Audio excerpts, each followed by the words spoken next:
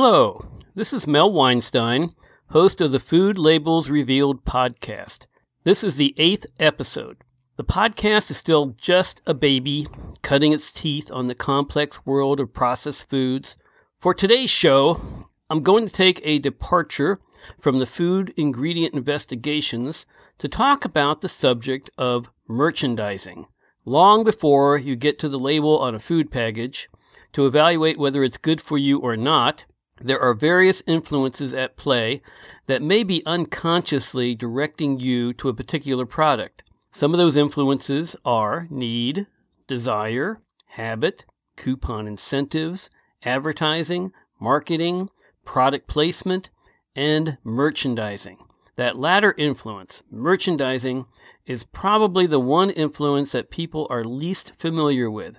That's what I'll be exploring today. For those of you new to the podcast, I have a 30-plus year background in chemistry education, food testing, and chemical research. And for many years, I've had a fascination with what we eat, what's inside of what we eat, and what it might be doing to us. Based on my experience in the processed food industry, I bring an informed opinion to the subject of food ingredients. One last thing before getting to the thrust of the show.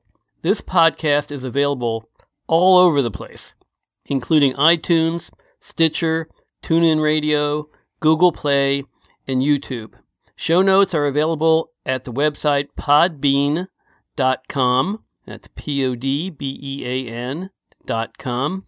And also at YouTube. And you can search under Food Labels Revealed.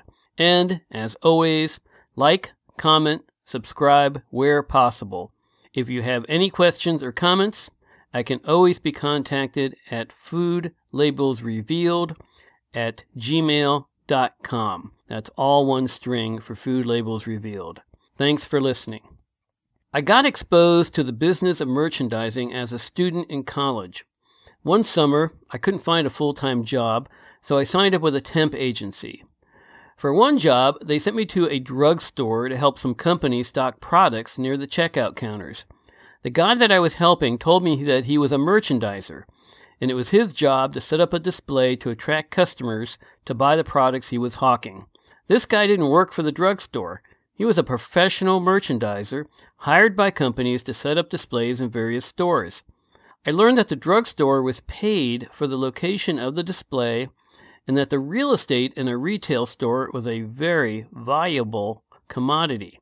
The lesson was lost on me at that time, but now I know that the setup and placement of products in stores is very purposely done, that a great deal of psychology goes into the design of retail stores, and that shoppers are subtly, and maybe not so subtly, influenced in their buying decisions.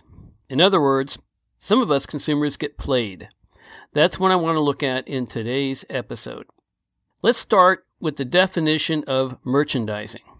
Turning to my old friend, Wikipedia, merchandising is any practice which contributes to the sale of products to a retail customer or consumer.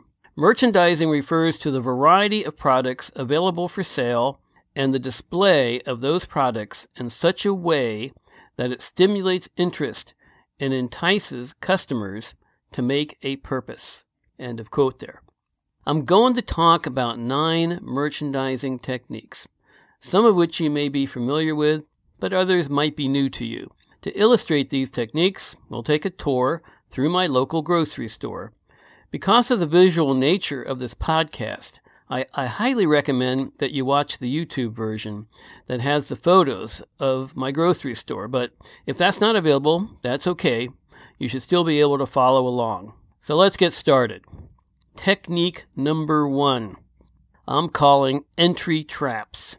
The entryway to the store is set up to grab your attention and to display items you might want to grab quickly. The entryway is where the carts are herded, so that when you enter the store, you're looking for a cart or a basket. But right there in front of you is a display of donuts. Donuts? What is that doing there? Cravings. It's all about cravings and impulse purchasing. You weren't going into the store to buy donuts, but now they're staring you in the face. Can you pass them by? Other items you might see are seasonal items like fruits or vegetables that the store needs to move quickly or they'll spoil. So even as you enter the store, various items are being hawked to you. Technique number 2 is entitled the feel-good area. This is the first department you run into after entering the store. It's there to establish a good impression. This is the sensory stimulation area. Sights and smells abound. In my grocery store, you immediately encounter beautiful flowers and plants, a bakery with sweet smells wafting around your head, the deli counter with ready-to-eat take-home items, a salad bar, a sushi bar, it even has Asian food preparers, and the exotic cheese display. In other stores, your first encounter might be the fruits and vegetables department. Same idea. The purpose of the feel-good area is to stimulate your appetite. The bakery has the largest square footage, and you can't walk beyond this section without moving past display after display of sugary, fat-filled, gustatory delights. Look at what I see when I walk through this section of the store. Tables of cookies, muffins, cakes, cupcakes, sweetbreads, and pies. Fortunately for me, I can quickly walk through the baked goods section since I don't eat anything with dairy or egg in it. Otherwise, because of my humongous sweet tooth, I'd routinely be stuffing my cart with these items and probably weigh 50 pounds more than I am now. Technique number 3 is called Produce Delights section. Here we have the beautiful sights of the produce section. The purpose is to give you an immediate impression of freshness and naturalness. Often, the produce section is well lit, so everything looks very appealing. In the back of the produce section, there's a long row of cases where select vegetables are periodically sprayed with water to enhance the impression of freshness. It's strange, but even produce in plastic bags get sprayed with water. Have you ever noticed how the produce tables are staggered and have different shapes? So you just can't beeline your way through this area very easily. The management, of course, wants you to linger a while because some of the highest markups occur with produce sales. The idea is to maximize your time in the store and thereby the money you spend. Another way that's done is moving items around in the store. Sometimes, when you finally get comfortable knowing the locations of frequently bought items, the management switches things around. So now it takes you longer to do your shopping. More time in the store equals more money spent, right? One time in my grocery store, they rearranged the whole center of the store. I was so disoriented and couldn't find anything that I just wanted to run out of the store screaming. Something like, "Why did you do this to me?" All right, let's go on to technique number 4, called soothing music. Studies show that you will take your time moving through a store when you hear music. Want to know if your supermarket is messing with your head? Listen to what type of music's being played. Most likely you will hear depressing music from the 80s and 90s, and that's because it makes you put more stuff in your cart. Supposedly, music in a major chord with a slower beat is statistically proven to sell more groceries. Why? Because we slow down. We spend more time in the store because we're walking slower and enjoying ourselves. All this means is that we end up putting more stuff in our cart. Next time you're in the store, pay attention to the music, then learn to block it out. Technique number 5 has the title Product Location. The center aisles of the store contain most of the processed packaged foods. The most popular items are often in the center of the aisle, forcing customers to get exposed to numerous products at the front and or end of the aisle before locating what they're looking for. In the center aisles, shelf space is a premium. Now think about shelf space. There's a limited amount of it. There are an estimated in excess of 100,000 products available to grocers. but the average grocery store has room for only about 40,000. Okay, I'll say that again. There's a potential for 100,000 products. The typical grocery store will only stock about 40,000. So there's 60,000 products that aren't going to get any shelf time. So how do stores decide what to stock? One way is through the use of what is called slotting fees. This practice started in the 1970s, whereby food companies pay fees to grocery stores for the placement of new food items on the shelves. By paying a fee, the food company is guaranteed that their new product will get displayed for a reasonable period of time before the grocer decides to dump it or keep it. There can be big bucks involved here. If a new product is introduced nationwide, the slotting fees can add up to millions of dollars. Technique number 6, entitled Shelf Placement. Continuing with the grocery shelves, where the packaged food product sits on the shelf really matters. There's no such thing as haphazard placement. One rule of thumb is eye level is buy level, meaning that the products positioned at eye level or just below are likely to sell better, and sometimes the more expensive items will be found on shelves at the eye level. That area, the second and third shelves from the top, is called the bullseye zone. The products on the bottom shelves, even though they may be less expensive and better buys, may be skipped over since more effort will be required to bend down and grab them. Those products may include store brands and bulk items. Now, if kids are being targeted, for example by cereals, they are typically placed at thigh level, which is eye level for kids. The top shelf tends to be reserved for lesser-known brands, regional brands, or gourmet stuff. The smaller food companies don't have the moolah for the slotting fees, so they take what they can get. In my grocery store, I buy a cheap, non-popular oatmeal cereal. The store merchandisers place that oatmeal on the highest shelf, and being a short guy, sometimes I need to step up on the first shelf just to reach that top shelf.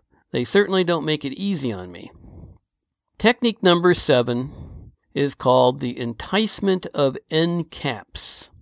Have you seen those cases at the end of the center aisles that are full of apparent sale items? Those displays get switched out frequently. They're called end caps. The most profitable impulse buys are placed on the end caps. The layout of the store assures that customers will pass as many end caps as possible. Just like slotting fees, manufacturers will pay for that prime real estate. Often the products placed on end caps are not actually on sale, so beware. The prices are manipulated to make you think you are getting a bargain. Technique number 8, way in the back. The rear of the store is where the staples, such as eggs, dairy, and meat, are strategically located. By placing these items in the back, customers are forced to walk through various aisles to get to them. Along the way, people may very well get tempted to pick up other items. Surveys show that roughly 60% or more of what you buy in the grocery store was not on your original shopping list. That's the definition of impulse buying. The store wants you to move in what is called the golden triangle, the route from the front door to the back of the store and then to the checkout. Technique number 9, and this is the last technique, is called point of purchase sales. We all know about impulse purchases. We go into a store with certain intentions about what we want to buy, but then some items catch your eye, stimulate our brains or appetites, and we wind up tossing them in our cart. Stores know all about those cues, which cause us to ratchet up our spending. Those allures are maxed out at the point of purchase, better known as the checkout lane. That area of the grocery store is one of the most profitable, possibly 8 times as much as other parts of the store. That's the place where we are most vulnerable. since we may be stuck in a line with time on our hands and our eyes start wandering to the cases lining the checkout area. That's where, in addition to the tabloid magazines, we'll see an assortment of candy, gum, chips, and snack cakes. A fairly recent addition to checkout lanes are the refrigerated cases with soda, energy drinks, and other unhealthy beverages, and maybe some bottled water as the least perilous choice. Have you noticed that these not-so-healthy items are situated at just the right height to attract the attention of children? Your thigh level, their eye level. Unless you happen to get into a fast-moving checkout line, you're kind of trapped in this part of the store, a stationary target, so to speak. One day, I was in a checkout lane of my grocery store when I spotted a little tray of, guess what, Reese's Peanut Butter Pumpkin Cups, just sitting there above the card reader. Yes, that's what I said. It was sitting there above the card reader, not with the rest of the candy. That really took chutzpah. Do we have the willpower to resist this kind of blatant impulse purchasing? Maybe yes, maybe no. But when moving through this part of the store, I suggest keep your head facing forward. Stare at the back of the person in front of you. When it's your turn, place your items on the checkout belt and don't look anywhere else. Get your credit card, check, or cash ready and be prepared to leave the store quickly. Hey, one last thing about merchandising. Nowadays, every decent grocery store has a natural foods section. Have you ever wondered why the words natural foods are used?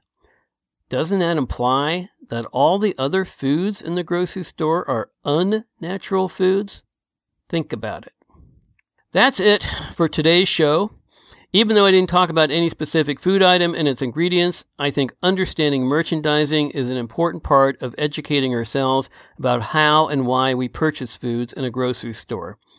By understanding the psychology of merchandising, we become aware of how we are played as customers, and then we can make wiser and more informed decisions about what we buy. With that knowledge, not only will we make healthier choices, but we should also be able to lower our food bills. So, the next time you're in a grocery store, pay attention to the placement of things. Ignore the assaults on your senses and cravings, stick to your grocery list, block out the music, engage tunnel vision in the checkout line, and, in general, be more single-minded about your purchases. Farewell, food eaters, and remember this. If you want to eat well and keep yourself healthy, eat food mainly from natural plants, not manufacturing plants. So long.